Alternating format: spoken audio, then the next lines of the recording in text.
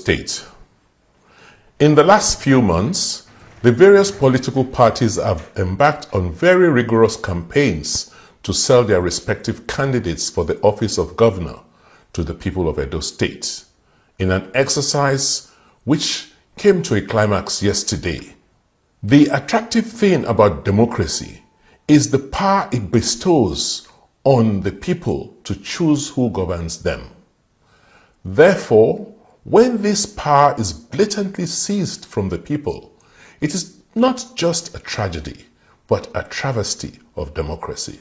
Regrettably, the outcome of the September 21st governorship election appears to have daunted the spirit of many Edo people who feel powerless in the face of the brute force of the institutions that are supposed to protect them.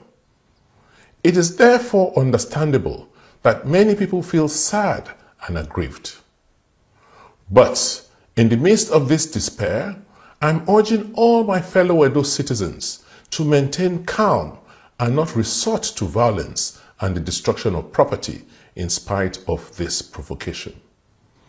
Peace and justice will always win at the end, and this is my prescription to all the good people of Edo State who feel vexed and violated at this time.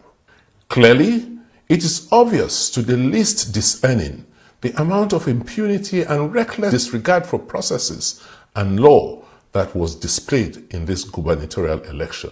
In a democracy, there are always safeguards for addressing grievances, and we hope that all those affected will seek resolution for this blatant disregard of law and process. With this in mind, I implore all Edo people to go about their lawful businesses and rest assured of the commitment of our government to your well-being and security.